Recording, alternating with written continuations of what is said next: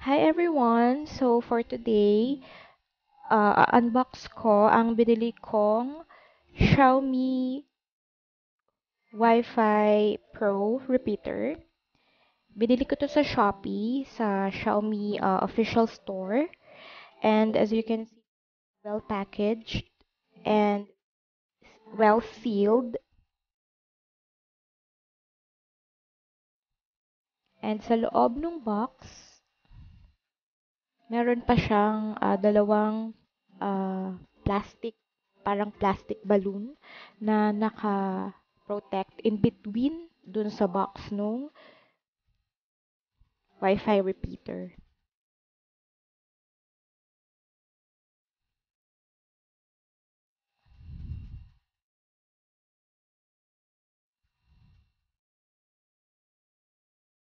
Okay, check muna natin yung itsura ng box.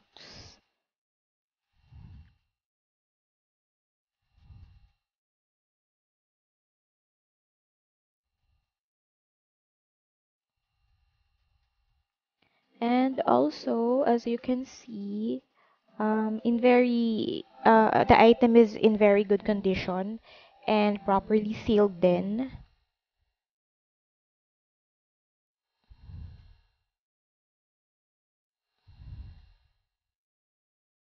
Okay, so, yan, properly sealed.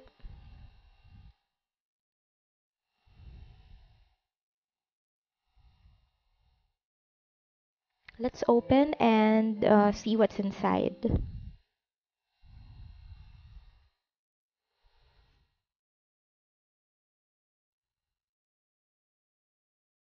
Okay, sa loob ng Xiaomi Pro repeater, of course, meron siyang manual.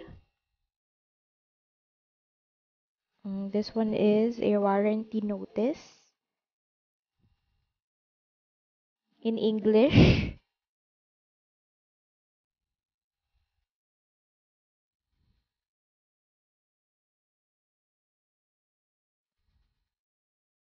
And this one is the manual in English as well.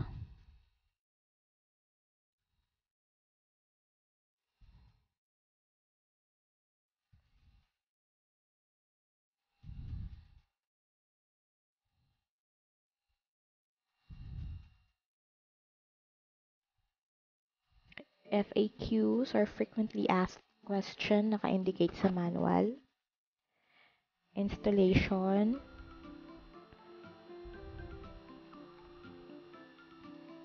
And ito na yung actual Xiaomi Wi-Fi Pro repeater or extender.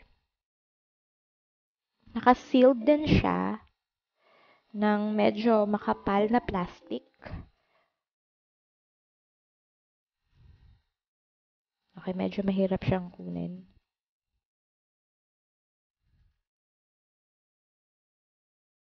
Okay, this is how it looks like. Naka-sealed and in very good condition. Kailangan siya ng adapter.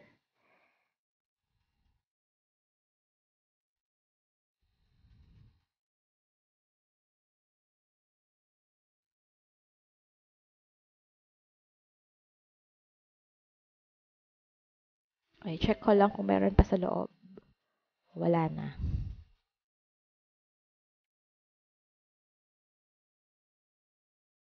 So, ang nasa loob lang is itong Wi-Fi repeater tsaka yung dalawang manual. Yung warranty notice tsaka yung isang manual.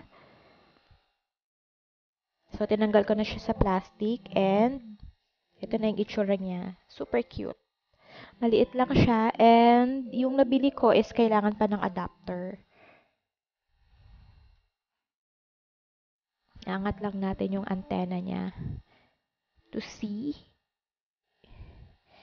kung anong itsura niya nang nakaangat yung antenna.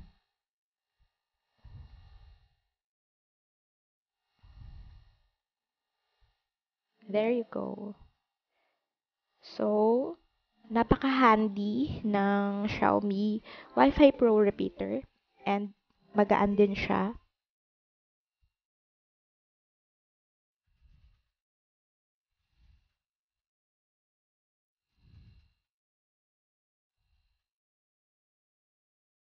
So this is how it looks like. In very good condition.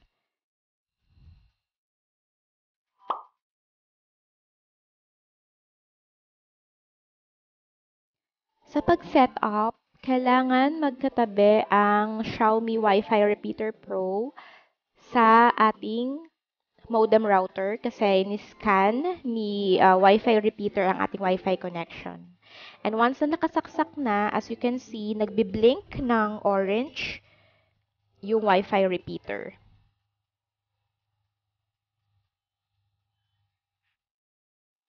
And download tayo ng Xiaomi Home application. Click agree para sa terms and conditions. And then agree again for user experience program. And para sa country and region, choose natin yung Chinese mainland.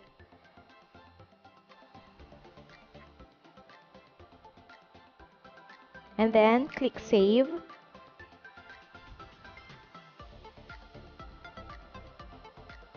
And then click next. Of course, we have to sign in. Pero kung wala pa tayong account, need nating mag-create ng account dyan sa bilog na yan. Create account. And once click, yan ito yung magiging itsura niya. Ayan. We have, for this page, kailangan nating i-choose yung Philippines sa pag-create ng account. And then, mobile number. And then, enter natin yung code na nasa right side. And then, create Xiaomi account. And may ite-text sa atin si Xiaomi account para i-enter doon sa pag-create natin ng account. And then, once we have created an account, we have to sign in using our mobile number. Yung ginamit nating mobile number sa pag-create ng account. And then, the password. So, we should never forget the password kasi kailangan yun. And then, click sign in. And click the add device or the plus sign sa upper right side portion. And then, turn on yung Bluetooth. And click allow to enable Bluetooth. And then, click set now para sa location. And turn on natin yung access my location. And for this one, choose natin yung household. And check natin yung item na Wi-Fi Repeater Pro. And then, click yung operation confirmed.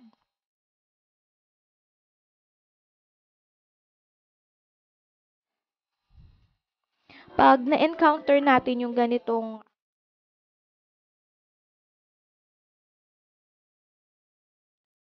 nag-scanning device siya, it's either i-reset natin yung Wi-Fi router or ita-turn on natin yung location sa mismong application ng Xiaomi.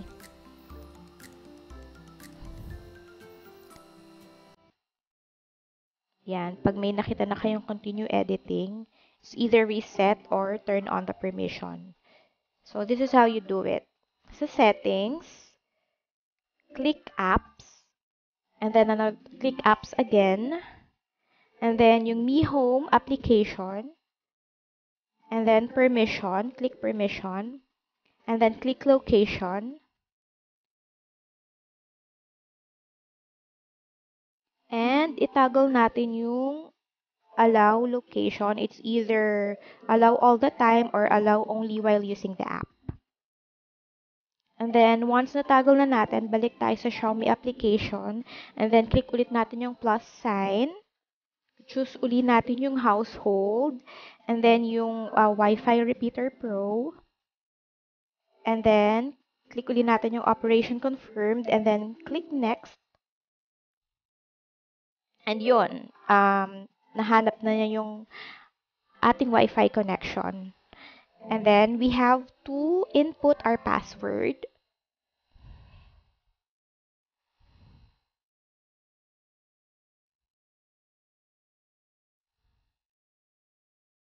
And then click next.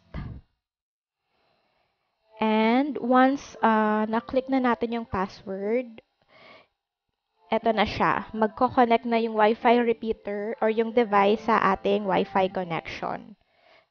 So, nasa process na siya ng pagse-set up.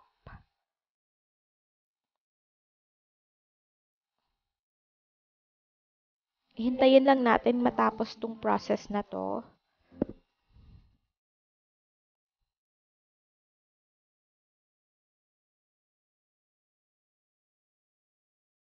Medyo matagal lang siya ng konti.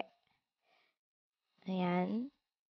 And then, once done, click natin kung saan natin ipupwesto yung Wi-Fi repeater. Sa akin, nilagay ko sa living room. And then, kung gusto natin i-change yung name, device, or rename yung device, dito natin siya gagawin. If not, pwede rin namang hindi. And then, click device, or click next.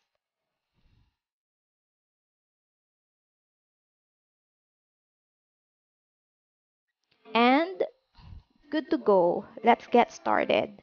Okay na siya, connected na siya. Once connected yan, ganyan na yung magiging itsura niya. Ibig sabihin, we are connected na.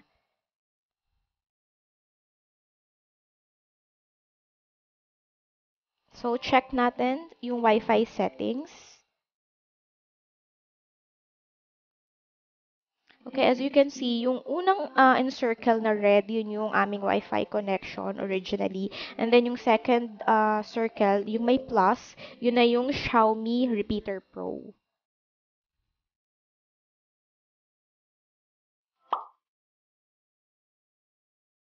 Nilipat ko na sa living room yung Xiaomi Repeater Pro.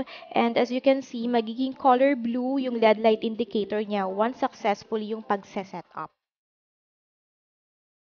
Okay, test natin ang difference ng upload and download Mbps ng aming Wi-Fi connection versus the Xiaomi Wi-Fi Repeater Pro.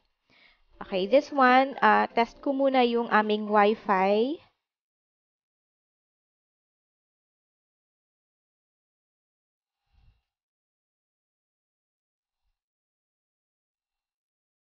Download speed is 9.71.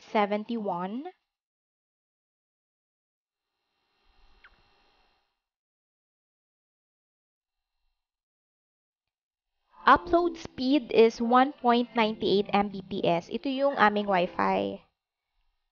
So, let me try yung Xiaomi Repeater Pro.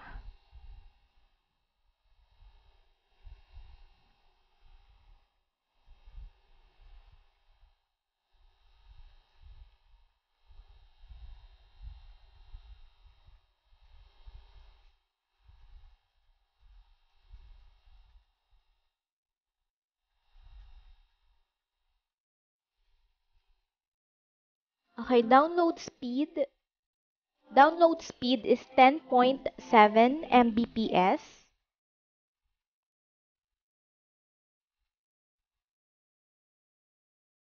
And upload speed is 1.94 Mbps. Ito yung Xiaomi Wi-Fi Repeater Pro. Binili ko tong Xiaomi Repeater Pro sa Shopee, specifically sa Xiaomi official store.ph for 409 pesos, and it took 13 days for the item to be delivered.